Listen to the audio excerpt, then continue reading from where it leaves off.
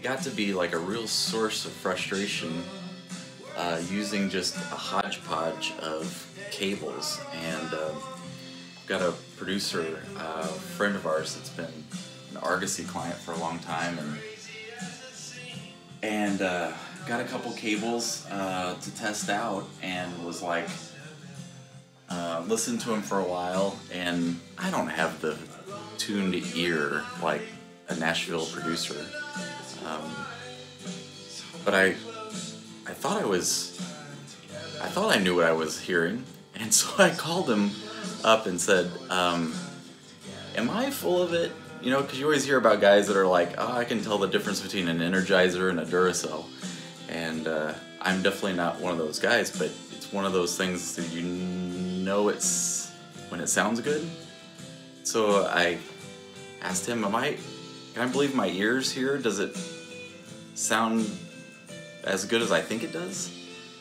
And he said, Tim, there's a marked difference in the quality of the cable. It absolutely matters. And so I said, well, that's it. So I got to call Steve. So I called Steve at AccuSound and said, I need to replace everything. I got to get rid of these hodgepodge of cables. And then you know that the cables that you've got are quality, and you can eliminate that variable from everything else that you're setting up. Just start off with the right cable, and you know that it's right. So that's what we're gonna do. So just taking one last listen here, and then we're gonna get started.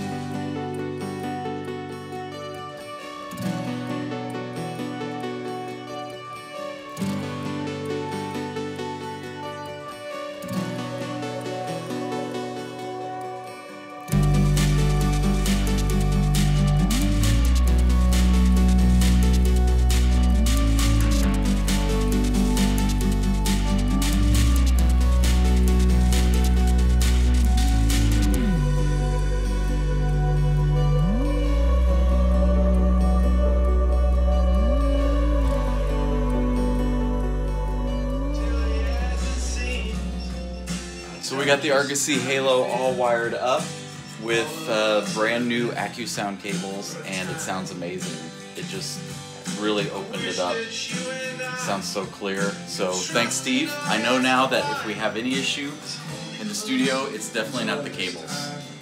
It sounds amazing.